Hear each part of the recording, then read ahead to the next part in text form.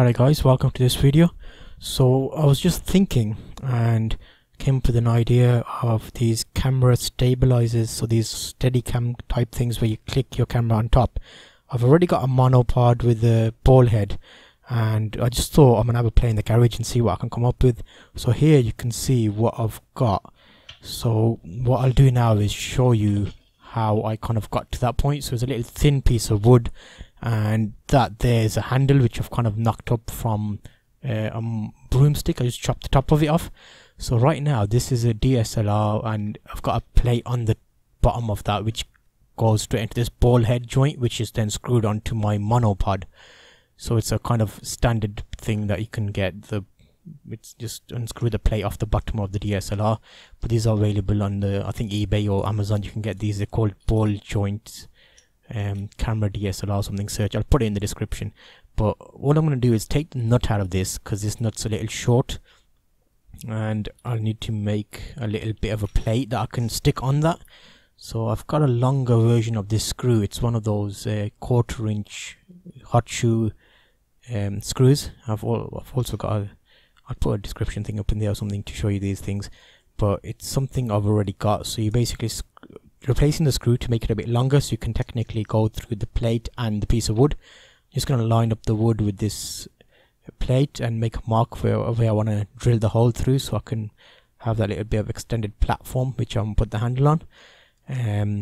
So yeah, so once you've marked that out, you're basically going to drill that out with a 1/4 inch, I think it's a 6.5mm drill bit, wood bit.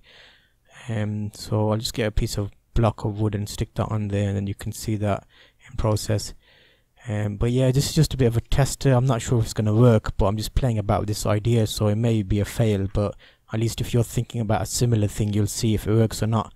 So I'm just going to saw a bit of that off, which is there now. So I've sawn a bit off a plate and just drill that hole out there, and then we can see how this kind of finally works, and you can judge because I'll give you a bit of a clip at the end to show you what, if any, stabilization it offers. But in concept it sounds like it should work, because I'm basically going to let the ball joint loose and let it just wobble, so any movement is kind of taken into the monopod. So there you can see I've got a longer version of that hot shoe one. The first one was a bit too short, so this longer one will hopefully go through the plate and through the wood. So see that it's double the size of the first little one I had, and I've got a few of these knocking about which I use to kind of just put lights on wood and stuff around. You may see my other project, the DIY project, I'll put a little card up. But now that's gone through, and that there, I'm just gonna, for now it's like a prototype, so I'm just gonna screw a little screw straight through the wood plate, I'll call it, the top one, into the pole, which is going to be the handle. Let's just get these bits updated and get it thinner bit. So I've got a pilot hole to put a screw in, so I'm just going to go straight through the middle there, and hopefully the screw, I need to find a decent screw that I can put straight through that won't crack the wood, but hopefully with the pilot screw it shouldn't crack. So I've got a couple of them. I've got a big plasterboard type screw which is like 2 inches I think, and I've got an inch one as well, so I might do the inch. So that's just a pilot hole in the top as well, and let's just get those Phillips bit back on the drill, and then we can just drill it straight through. There we go. So that one's an inch and this one longer. I don't want to put the long one in, so I'll put that straight through and grab the handle at the bottom and just screw it straight into the handle, and then we'll see what we come up with, if this will be any good. It'll be interesting though, as a bit of a test I think. So there, you screw that screw straight into the handle and make sure it's secure.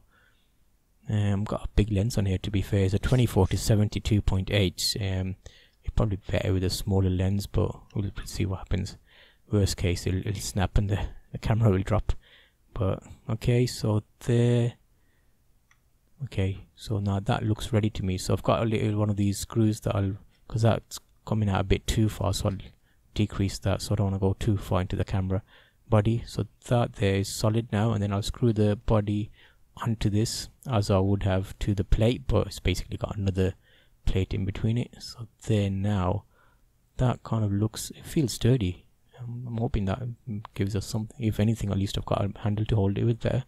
But yeah, okay, so now this will go onto the ball head joint. Let's clip that in, tighten the screw, and then I'll put it all onto the monopod.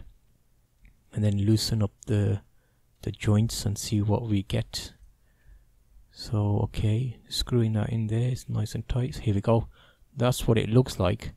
I didn't set up a mic because I was just busy messing about with it. I thought I'll do a voiceover, which is what I'm doing now. So there you can see the bottom is just like a gimbal style thing, so it's kind of moving. So here we go. This is from the camera directly recording, and I'm kind of I'm wobbling it quite a bit just to see what it feels like. And you can be the judge of it, see what you think. I don't know, does it look okay? I've not really used stabilizers, so I might do that and see what that looks like. But this is quite quickly I'm moving. I should have moved a bit slower to show you it properly in it.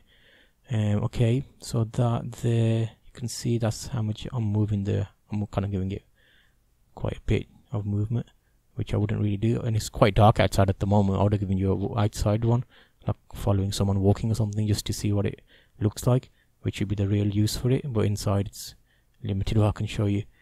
But okay, so that there, this is all the stabilized on the, I'll call it a stabilizer, but it's not really.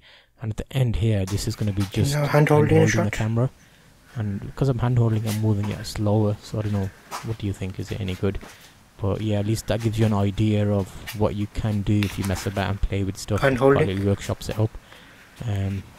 One day you'll get something that actually might work, similar to my lite, where I've actually put a plank of wood on my tripod, and I kind of reduces the amount of tripods I have. So yep, do with it as you please, but here's what I've come up with.